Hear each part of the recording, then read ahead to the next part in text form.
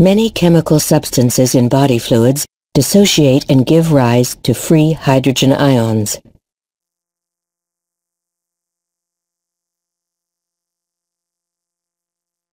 The pH scale is used to measure the concentration of hydrogen ions in solution. The normal blood pH values vary around 7.4. When hydrogen ion concentration increases, the pH value decreases, resulting in a state of acidosis.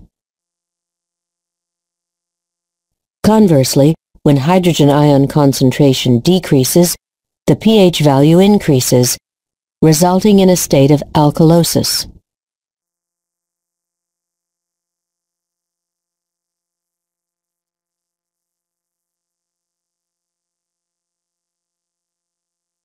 Life-sustaining chemical reactions are catalyzed by enzymes, which can only function effectively within narrow pH ranges.